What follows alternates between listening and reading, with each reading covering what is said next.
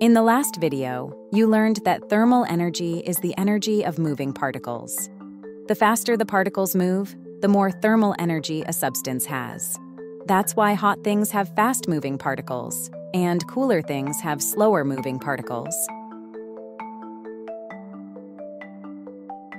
And you also learned that heat is thermal energy on the move, always flowing from hot to cold, whether within an object or between objects.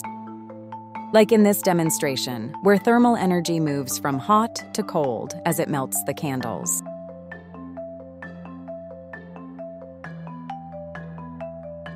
In this video, we're going to explore one of the ways heat travels: conduction.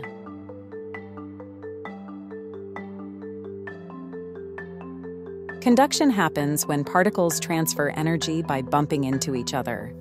In something hot, the particles are moving quickly. In something cold, the particles are moving more slowly.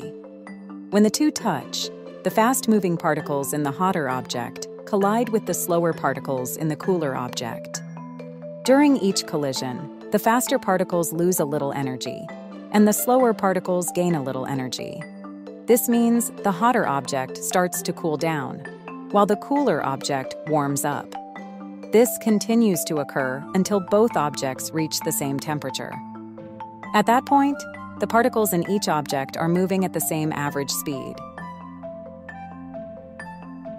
A perfect example of conduction in action is a metal spoon placed in a glass of hot water. First, heat moves from the hot water into the cooler spoon because the fast-moving water particles collide with the slower-moving particles in the spoon.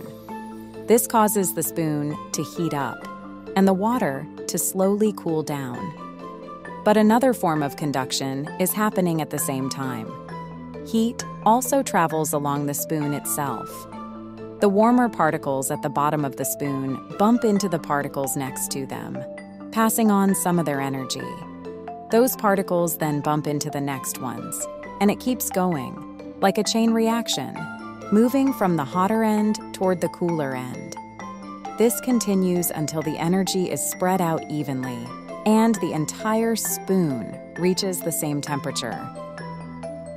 Heat through conduction is happening around us, all the time, like a pot heating up on a stove, or ice melting when you hold it. Heat moves from your warm hand into the colder ice, causing it to melt. But conduction isn't the only way heat can move.